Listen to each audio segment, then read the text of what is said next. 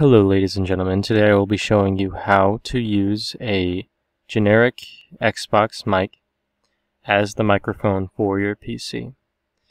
What you will need is a wired Xbox controller and a mic. What you're going to need to do is you're going to need to plug the mic as you would normally into the Xbox controller, and then simply plug the Xbox controller via the USB, it has to be a wired controller, into your PC. Once it is in your PC, it should automatically install the drivers. If not, a link in the description will be available to manually install them. Once you are done, all you're going to need to do is go to the Start menu, click on Control Panel, then you're going to want to click on Hardware and Sound, Sound, Recording, and it should pop up as Headset Microphone, and you're ready to go. If you have any questions or comments, feel free to post them in the comments, and like the video if it helped you. Have a nice day.